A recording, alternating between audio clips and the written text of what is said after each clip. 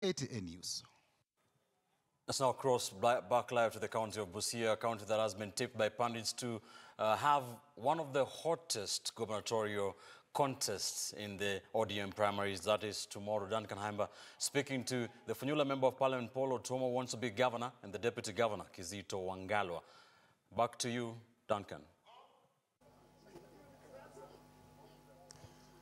Yes, Ben, welcome back, viewers, because we are the second critical bit of this particular interview. And Deputy Governor would want to know, we expected the Governor to be with us, and that was the confirmation as late as 8 p.m., only to be surprised at around 8 that is not showing up. But we appreciate the fact that you are here. Why has the Governor decided not to show up? Because we expected to have them and Mheshimiwa Otuoma go head-to-head on some specific issues. Perhaps what has informed the change of the Governor? And we know that as 7 p.m. he was in town. I am aware that the Governor is still the Governor of Busia, and he has a team. I am his principal deputy, and he has delegated me to represent him in this show. And therefore, I am here duly discharging duties that the Governor would otherwise be discharging. You've had 5 years in office. Now that you've said you are his principal, what is it that you think that people of Busia tomorrow, particularly some say that ODM is the party that owns or calls shots in Busia. So by and large, whoever clinches the ticket tomorrow could be as good as elected, more so because there are those that perceive Busia as an ODM stronghold. For the 5 years that you've been in the office, now that you're the principal assistant, what is it that you think you need to be given another chance to achieve? Or what is it that you've achieved in 5 years that you think you need another term in office? We haven't had 5 years, we have had 4 years and maybe just about a month. And I must say that we as pioneers, just like any other county, we had to establish the foundation for this county. We have the plan set out, and whether we are elected or not, the plans in the county, the structures in the county are now intact. That was a duty that we have ably performed. So go in any department, there are programs that are running. I can allude to the fact that look at the programs that we have started. Programs to build the cooperative sector, programs to advance mechanization and value addition in agriculture, programs to enhance learning in early childhood education. We have the infrastructure in place, though not complete. We have the teachers in place. We are boosting the medical sector. We have a few dispensaries and health centers that we have now opened that were not open. We have employed further staff. We have put up a medical training center.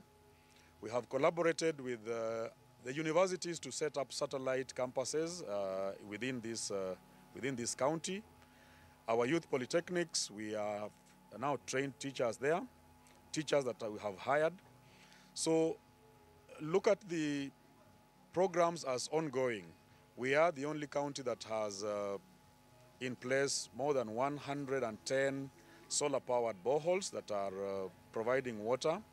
I can assure you, when we had this long drought, maybe a few of the boreholes that were the older type were dry, but some of the boreholes that we put up were the ones that were sustaining water provision within our county. So this is work in progress, and we will build on that to be able to advance the progress of the people of Busia. Well, thank you very much. That's Deputy Governor Kizito Wangalwa, of course, enumerating the highlights that they've been able to achieve.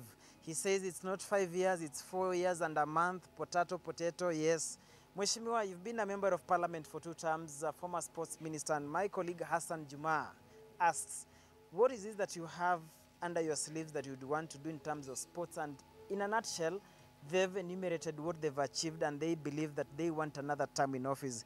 What is it that you think is new that you want to be given that opportunity, should tomorrow, in the event that you carry the day? Because many say this is an ODM zone, and whoever emerges victorious tomorrow is as good as elected or re-elected. Thank you. First of all, I have to tell you, I don't know, you want me to answer what I did in the Ministry of Sports, or you want me to talk about Busia County? Yes, this Busia County and I basically think your platform. for me, first of all, we have to understand that today we are dealing with county governments and not county councils. And that has been the fruit of devolution that, you know, Kenyans have paid a very heavy price. And if you look at Busia, is one of the counties whereby the opposition party, Odium, formed both the government and even majority in the county assembly. Now, we pride ourselves like people who would really want to show the other counties and even the country on what we can do if we have mandate to do that. And the clarion call everywhere to me is simplified. 3 enemies: poverty, ignorance, and disease. Now, when you hear, although unfortunately, as you say, the governor is not here, and I may not fault him, because as much as he's articulating that they have been here for 4 years, you know very well that they spent most of those years wrangling. In fact, I think he was the biggest critic for the governor. They were really wrangling. We really tried to put them together. And I think now maybe because of elections, they have come together. So I'm a bit surprised. But going back to the key thing, if you look at the health sector, look at what is happening in Busia Level 5 Hospital. It's stinking. It's almost supposed to be closed up. Look at how the town looks like. They have been fencing all over. The road infrastructure is collapsed. The bus parks are not working. If you look at what he's talking about, the cooperative sector, they have just been talking that money was stolen.